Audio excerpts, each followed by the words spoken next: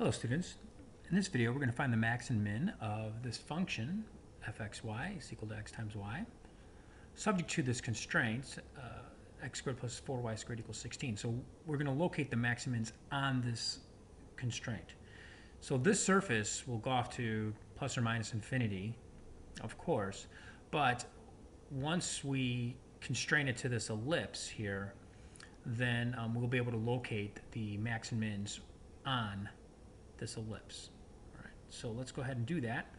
We're gonna let g of x equal x squared plus 4y squared minus 16. So we're gonna move the minus 16 over, and we're gonna write this as this implicit function. And then we're gonna take the gradients of f and the gradients of g because we're gonna use the Lagrange multiplier method. So the gradient of f, of course, is y comma x. It's this vector here. And the gradient of g, let's see, if we take the partial with respect to x, we get a 2x. The partial with respect to y, we get an 8y. So the Lagrange multiplier equation has gradient of f is equal to lambda gradient of g. And so now I take the gradient of f here, which is y comma x, and I take the gradient of g, which is 2x comma 8y, these vectors, and then I'm going to multiply this vector by lambda so that I can get it to stretch or contract to be the same size as this vector. So two vectors are equal to one another when their components are equal to one another. So I'll have y is equal to lambda 2x here for this component, and x is equal to lambda 8y for this second component here. Now, this is a situation where we're going to find that we'll eliminate the lambda. There are some cases where you might have different values of lambda, and I have another video where I discuss that. I'd encourage you to take a look at that scenario as well, but this is the other situation. And here we're going to solve for lambda because you can see that what's going to occur here. If you solve for lambda, you have lambda is equal to y over 2x, and here you'll have lambda is equal to x over 8y. So we'll have those equations are equal to lambda, so they must be equal to one another. If you're in another situation where you could have multiple values of lambda, you would find that you would have the same variable. You might have a y on one side of the equation and a y on the other side of the equation, or like a y squared or something on this side of the equation to go with the lambda. Same thing with the x variable. You might have like an x squared on this side. So there you would factor the x's out, and then you would see you would get multiple values of lambda. But because these are linear, we're going to be able to eliminate the lambdas. All right, so if I solve for lambda here, I'll have y over 2x. If I solve for lambda here, I'll have lambda is equal to x over 8y. And so since this expression, y over 2x is equal to lambda, and this expression, 8x over 8y is equal to lambda, we'll set them equal to each other because they're equal to the same thing. And if we do that, then we'll just cross multiply here. So we'll have 8y squared over 2 is equal to x squared. 8 divided by 2 is 4. So we'll simplify that in a moment. So now I'm going to, since I solve for x squared, I'm going to take that x squared, I'm going to plug that into the constraint equation. So I get to just plug this entire quantity into the constraint equation because it's already solved for x squared. So that's convenient. So as I said, 8 divided by 2 is 4. So x squared is equal to 4y squared. So I'm going to take that 4y squared and plug that into the constraint equation. Now remember, I don't have to square this because I've already solved for x squared.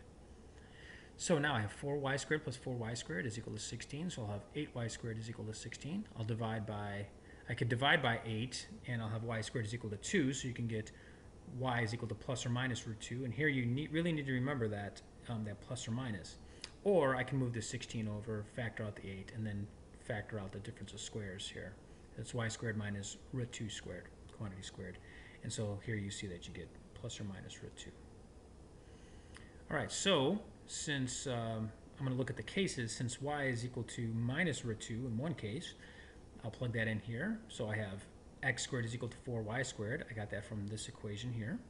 So I'll plug y equals minus root 2 into this equation, and if I square that minus root 2, if I square that, I get a 2. 4 times 2 is 8, so x squared is equal to 8. So I take a square root of both sides, and I have x is equal to plus or minus the square root of 8. So when y is equal to minus root 2, I get two values. So that means we're going to get 2 points. I'll put them up here. So when x was minus root 2, we had minus root 8, and when x was minus root 2, we also had positive root 8. I'll put that up there. Likewise, in the case that y is equal to root 2, I'll plug that back into this equation. root 2 squared is 2, so 4 times 2 is 8, so I have x squared is equal to 8, so I have x is equal to plus or minus root 8. So when y is root 2, we get two possible values. When y is root 2, we get minus root 8, and when y is root 2, we get positive root 8. Now I could simplify these root 8s, but it turns out it'll be more convenient for me to leave them as it is.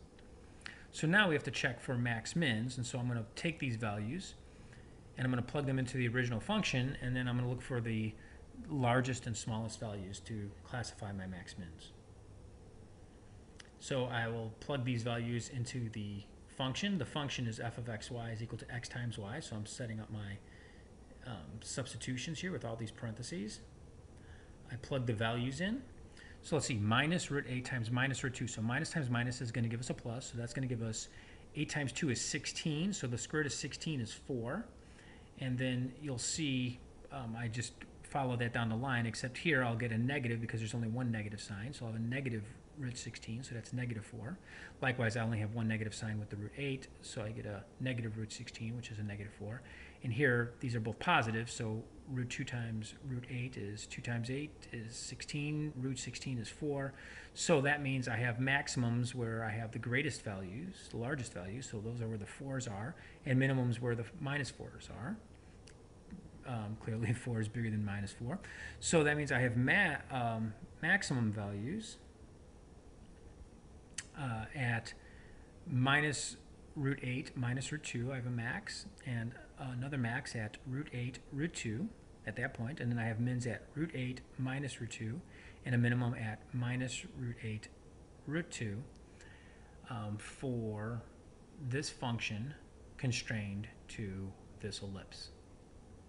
And these are the values where we have the max and mins. All right, good luck.